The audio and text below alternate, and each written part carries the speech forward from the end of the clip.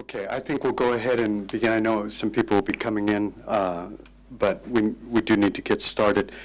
This is the sixth plenary session, and it's the Raymond Schwager Memorial Prize that was established by COV&R after the death in 2004 of Father Raymond Schwager, the Jesuit who worked in Innsbruck, worked with René Girard throughout the early days of COV&R. And just to honor his memory and to encourage younger scholars in their endeavors in writing a paper. This year's winner is Lyle Enright. He is doing his doctorate at the Loyola University in Chicago, working with such people as Mark Bosco and Colby Dickinson, as well as the man who needs no introduction, Andrew McKenna. And his dissertation topic is representations of divine power in the 21st century novel. He also just recently had an article published in Renaissance on Shusaku Endo. And today he will be speaking to us on Girard, Agamben, and the glory of the Lord. And so before he begins, I would like to make this presentation to him. This is just a certificate saying that the 2017 Raymond Schwager Memorial Prize is awarded to Mr. Lyle J. Enright for his work, Girard, Agamben, and the Glory of the Lord, in Madrid, the 14th of July, 2017, signed by Angel Barahona and Jeremiah Alberg. So.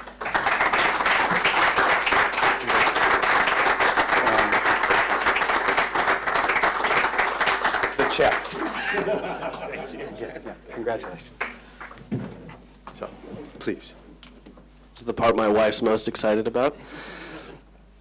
First, a thank you to all of you. Thank you to Jeremiah, and thank you to the committee, and a big thank you especially to Dr. McKenna, who came out of retirement a little over a year ago to school a few of us in the doctoral program in Girard, and really set a course for me. He always refers to himself as our promoter, and that's been absolutely true as he's gone over my work and helped me clarify some of my ideas, which I will be. He said after reading through some of this material that it sounded like a dissertation proposal, which is great because this is like half of my dissertation proposal that I'll be presenting here in a slightly kind of compacted format. So, though the literature on the topic has been slim, several recent commentators have identified a close affinity between the project of political philosopher Giorgio Agamben and René Girard's theory of mimetic rivalry with its resolution through sacrificial scapegoating. Both are theories of social unity made possible through highly ritualized forms of exclusion. Girard's work posits desire and its conflictual consequences as the ultimate ground for all social systems, while Agamben views the same systems with an eye towards the maintenance of sovereign power. Agamben roots his study in the obscure figure of the Roman homo sacer, the sacred man, who is excluded from the laws of both man and the gods, such that the subject is not fit to be sacrificed to the gods, but may yet be killed with impunity. This paradigm demonstrates the way in which power claims for itself the right to declare subjects as bios, politically recognized life, or zoe, naked life, stripped of its political rights or recognitions. Thus, sovereign power exists in a sacred state of exception insofar as it bears the right to impose a state of exception upon others, placing them under the indictment of the law while removing the law's protection. I won't further rehearse Girard's own theory of mimetic violence here, as we've done this for 3 days.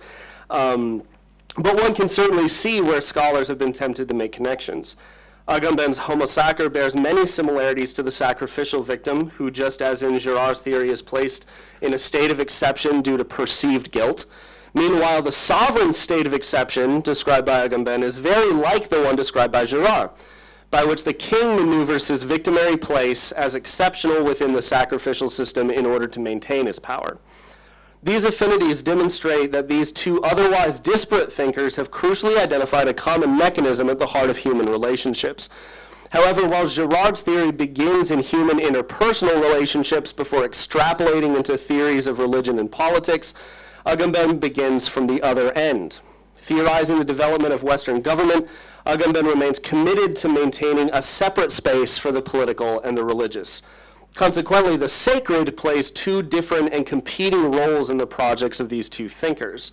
For Girard, the sacred is the violent heart at the core of human interaction, which is perpetuated within all of our institutions. While religion is in this way the source of our problems, it is also, for Girard, the thing which will provide a way out. Meanwhile, Agamben is keen to keep the sacred at a distance, loath to dignify the violence of government with such a term as sacrifice, and insistent that while religion may have a role to play in what he terms the coming community, that role is as handmaid to philosophy and politics. Here I see a crucial split, which has largely gone unaddressed in juxtapositions of these thinkers' work. Most investigations into the relationship between Girard and Agamben have been conducted on Agamben's terms, largely concluding upon a rejection of Girard's too naive faith in Christian revelation. There appears to be a preference for Agamben's narrative in which the crisis of contemporary politics is a direct and inevitable result of latent aporias within Christian theology. So my purpose here is to approach the issue from the other end, namely as a Girardian and as a theologian, to critically examine Agamben's conclusions and suggest that the revisionary image of Christian deity in Girard's work offers the contemporary theopolitical imagination a viable alternative to the profanation of divine glory which Agamben's thought appears to require. In El Reino y la Gloria, or The Kingdom and the Glory, Agamben gives a compelling historical account of the relationship between Trinitarian theology and contemporary politics. His study opens with Eric Peterson's critique of Carl Schmitt. Schmitt had suggested that all political categories are secularized religious ones, with the monarchic sovereign God residing at the core. Peterson, meanwhile, argued that the Trinitarian conception of God, by imagining God as a reciprocal interaction between three persons, could have no possible earthly analog. Therefore, according to Peterson, a properly political theology was theologically impossible. Agamben, however, uses Peterson's corrective to demonstrate that the opposite is true. The ancient formulations of the Trinity in Christian theology conceived of God in the terms of oikonomia, not as a monarchic sovereign, but as a government of bodies and things, or as a form of administration. Oikonomia thus described not only the relationship within God's self as Trinity, but also the means by which God acted in the world through providence, employing both the church and a bureaucracy of angels to effect the divine will in the world. So, contra Peterson, Agamben argues that the Trinitarian oikonomia is inherently a political paradigm, and that this paradigm of divine government, which such theology made possible, has been the principal mode of sovereign power in the West, as opposed to the paradigm of the monarch. Thus, Agamben glosses Foucault, the king reigns, but he does not govern. Agamben's historical theological justification for this position lies in what he calls the anarchy of the Son and the economy of glory. According to Agamben, in order for Trinitarian theology to place Christ the Son as equal to God the Father, the Son and Father alike need exist anarche, without either beginning or ground. Thus, a gap is created within the Godhead such that no ground to their power can be found. The persons of the Trinity become caught up in an endless circuit of glorification, affirming one another's power, though that power has no foundation, and the performance of that worship is intensified by the angels and repeated in the liturgies of the church. As Mitchell Dean puts it, quote, "For Agamben, Christianity is less a political theology with its foundation in a divine monarch than an economic theology of potentiality and action without foundation." So it is that Agamben provides the answer to his own leading question, quote, "Why does power need glory? If it is essentially force and capacity for action in government, why does it assume the rigid, cumbersome, and glorious form of ceremonies, acclamations, and protocols? Governmental power needs glory because, just as in the case for the Trinitarian theology upon which it is modeled, that power has no ground. It is functionally inoperative and impotent. Under Agamben's reading, glorification, which once took the form of liturgy and now takes the form of media and public opinion, plays a constitutive role in empowering systems which otherwise possess no legitimacy. Thus, Agamben can say with Emil Durkheim that it is true that gods would die if they were not worshipped. If correct, Agamben's thesis has profound implications for understanding the relationships between religion, violence, and politics. For Agamben, glory is the means by which sovereign power disguises its essential illegitimacy and inoperability. And the legacy of Christian thought is that it has bequeathed such strategies to modern governments so that they might misrepresent their own monopoly on violence. By this and similar logic, several strains of self-described radical theology have declared dead the traditional conception of a powerful God in whom sovereignty and glory can be displayed as goods. Perhaps most astonishingly, this isn't only Christian theology which falls under this indictment, but practices of worship as well, prompting one reader of Agamben to argue, quote, "If we are to appropriate Agamben's work for theology, then such a theology certainly cannot take the form of glory, either theoretically or doxologically in thanks, praise, and adoration. If theology has traditionally constituted itself through glory in the attention it gives to divine being and economy, perhaps a profane theology would constitute itself through ignorance and neglect. Such a theology would no longer revel in thanks, praise, and adoration, but treat God and God's economy as a disused object, as essentially inoperative." Agamben's theological exegesis has not escaped unscathed, of course, and there are many reasons to bring his readings to task, but rather than reiterate those important but I think myopically metaphysical issues, I would like to finally turn the conversation towards Girard, where I see potential in his work for talking back to Agamben on these crucial issues, namely the maintenance of the sacred and the question of worship. In his essay, Sacrificial Pasts and Messianic Futures, Christopher A. Fox demonstrates that the difference between Girard's and Agamben's approaches to the sacred is crucial, for it also contributes to each thinker's assessment of Christianity's political viability. In Homo Sacer, Agamben roundly rejects the thesis of the ambivalence of the sacred, which would tightly knit politics, violence, and religion together, as occurs in Girard's theory. Agamben is deeply invested in locating a moment at which politics becomes its own path, capable of solving its own problems. By attempting to separate out the political and religious, Agamben elects to pursue politics beyond the sacred and the profane, while equivocating between the religious and the sacred in the kingdom and the glory, declaring both to be vacuous. But Fox notes that Agamben's turn towards theological paradigms as sources of government deeply complicates this commitment, if not contradicting it outright. In fact, Agamben's thesis in The Kingdom and the Glory perhaps brings him closer to Girard than he appears in Homo Sacer. Given Girard's argument that no political system can transparently employ the scapegoat mechanism following the Christ event, Agamben's entire approach might make sense just one such post-sacrificial paradigm. However, in Brian Sudlow's article, Agamben, Girard, and the Life That Does Not Live, Sudlow demonstrates that Agamben's work still ultimately leads him into the limits of a politics which is intra-anthropic and therefore fruitless, as Sudlow says. Despite attempts to transcend mimesis by recourse to the pre-linguistic, Agamben's failure to grasp mimesis as imitation rather than mere repetition brings his politics of bare life dangerously close to a scenario in which mimesis, in Girard's terms, is permitted to proliferate unchecked without the, quote, sacred frameworks of bios. In this sense, a Girardian reading affirms biopolitics to be a necessary, though ultimately pernicious, check on the violence which bare life would produce on its own. The fact that Agamben rejects Christianity as one more form of biopolitics opens the key fissure which I wish to explore from here, namely the difference it makes that Agamben equivocates between the sacred and the religious and places them both within the melody of glory, while Girard traces out an option which, in Sudlow's words, is divine but not sacred.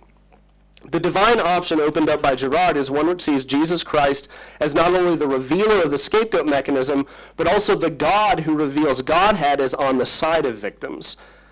The self-oblation of Christ becomes the form which all participants in the kingdom of love are to imitate. As such, there is indeed an oikonomia at work here, but is that oikonomia political in the sense that Agamben uses throughout the kingdom and the glory? As Agamben traces the debates between Schmidt and Peterson, he notes Peterson's attempt to deactivate the problem of political theology by positing the Trinity as a concept of unity which cannot be found in human nature. Schmidt would ultimately respond by saying that such a view merely, quote, introduced a sort of theory of civil war into the core of the Trinitarian doctrine, and in this way could be said to be still using a theological political paradigm. This is an argument which Agamben largely follows throughout his study. But such a civil war is hardly conceivable within classical Trinitarian theology, making Agamben's casting of the Trinitarian oikonomia as a political paradigm highly suspect. Far from competing with one another, the persons of the Trinity imitate one another in the holiness of perfect peace and love, an imitation which is also invitation, and which, Girard says, reactivates the possibility of a positive mimesis which opens the way to the kingdom of God. While tracing Peterson's argument that the monarchy of the triune God is altogether different from the monarchy of a single person, Agamben glosses a paradigm offered in Aristotle, which he says fell into disuse among Judeo-Christian theologians, in which God leads the world as a strategist leads an army as opposed to acting as some sort of puppet master. If we take Girard's reading of the gospel seriously, this is precisely the sort of paradigm which is resuscitated, wherein God leads by example through Christ. The difference between such an interpretation and Agamben's is again rooted in what I believe to be Agamben's failure to treat mimesis as imitation rather than as repetition. For it is repetition which Agamben is concerned with in his argument, namely the repetition of the Trinitarian paradigm in the oikonomia of Western government. Agamben's ultimately concerned with the problem of representation and with the fact that the Trinitarian oikonomia made it possible for governments to represent God on earth just as the Son represented the Father. However, earthly governments have also inherited the anarchy of the Son, the groundlessness of his power, and so require glory in order to disguise their illegitimacy. But for Girard, the anarchic power of Christ, the anarchic nature of Christ, is hardly problematic because there was never any question of representing Christ on earth. Girard makes it clear in Battling to the End that the mimesis between God and the church is not one of representative power, but contextual and progressive imitation, an imitation which has historically met with varying degrees of success. Again, a Girardian reading mightily affirms Agamben's diagnoses, but sees the problem differently, namely that Agamben has rightly diagnosed in Western biopolitics the attempt to imitate and represent divine power as management, when in fact divine power manifests itself by enabling the imitation of divine character as a love which transcends competition or resentment. Fox, for his part, recognizes this to a certain extent, but remains skeptical as to whether or not such imitation can really escape the friend-enemy binary inscribed by Schmidt, and which ultimately both Agamben and Girard are attempting to escape. According to Fox, Girard, quote, interprets the joint decision of all humanity to accept the kingdom of God as intended to end all choosing up sides between friends and enemies. Through submission, all humanity becomes friends, unquote. But for Fox, this really ends up reinscribing the friend-enemy binary at a higher level, in which we all submit to God and become friends without enemies. Again, such an interpretation entirely forgets the imitative relational element, which is crucial to Girard's Christianity, in which the imitation of Christ beyond resentment calls us to transcend the friend-enemy distinction, a logic which Girard consistently reminds us passes human understanding. Neither is this an instantaneous universal transformation brought about by submission, as Fox seems to suggest. Rather, the truly radical political character of such an option is evidenced through the very form of life opened by the transformative process which Girard imagines, and which must learn to live in tension with those it scandalizes. By way of a conclusion, it's worth returning to the question of glory and whether or not it does indeed disguise an essential inoperativity at the heart of divine and/or political power. As Agamben says in his short essay, The Church and the Kingdom, all powers today are currently facing the crises of their own legitimacy, and no amount of glory can cover this reality any longer. I believe that Girard would hardly agree with Agamben on this point, but in a way which again highlights Agamben's refusal to distinguish the sacred from the divine. Agamben, I believe, is right to question the need to further laud a God who is already infinitely glorious, and his account of glory as a strategic legitimation of unfounded power remains convincing. Even from a Girardian perspective, the glorification of what is already glorious can hardly constitute an effective Christian apologetic, and such glorification may be and has been used to justify the earthly representations and groundless exercise of divine power. But the earthly imitation of divine love is another thing entirely. And from a Girardian perspective, it must be stressed that worship of the divine is proper insofar as it is imitative, being, as Joel Hodge has said, about our reconciliation with God, not the appeasement of God. The Bible not only presents Christ as evidence for a God whose glory takes the side of victims, but also argues that individual transformation is the ultimate apologetic for that glory. The decision to cross the abyss must come from each individual separately, Girard says, for once others are not involved. Christian tradition has variously called this process sanctification or theosis. The latter, used in the Eastern Orthodox Church, emphasizes the human participation in the divine oikonomia with such increasing intimacy that the very ontological difference between God and humanity is radically reformulated. To quote St. Athanasius, the Son of God became man so that man might become God. It is this emphasis on worship as radical openness to transformation which Agamben misses, which Girard sees as crucial, and which I believe may yet show us a way forward, beyond friends and enemies, to a form of life which passes all human understanding. Thank you.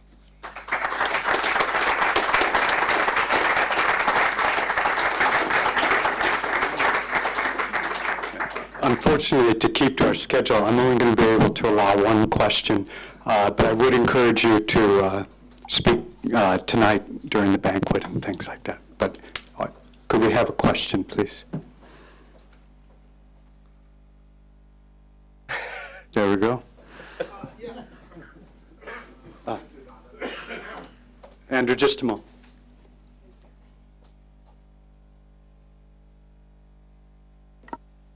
Thank you.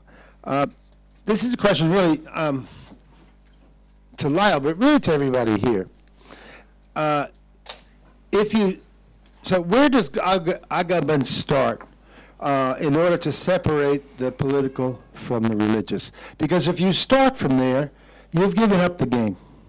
You've given up history, you've given up eschatology, you've already written religion off. For Girard, there's no such thing as a political science, which is not a biblical anthropology. So my question to you, I suppose, and because frankly, I reject myself, I go down on those terms. But where does the separation from of politics and religion with Agamben, does it begin at the beginning, or is it something he arrives at through other, let's say, questions and answers? Agamben is going to make that distinction with the Homo sacer, the figure of the Homo sacer being excluded from both human and divine law. Agamben is going to read that as a moment in which sovereign power, earthly sovereign power, claims some kind of authority over divine law or divine power. So that's really the inauguration of the political, is sovereign power sets the terms by which human beings exist as subjects of either human law or divine law. So that's where politics goes off on its own direction. But I agree with you that in making that claim first, I've really looked to see where exactly he roots his rejection of the ambivalence of the sacred, or how he views it as being a problematic point, and I can't find anything beyond a fairly transparent ideological commitment. So I think you're right. It really depends on where you're going to decide to start. Thank you very much. Thank you very much. I'm sorry that we can't continue this discussion. I know there are a number of people who would like to talk, but it is 4 o'clock and the next sessions are to begin. So, thank you.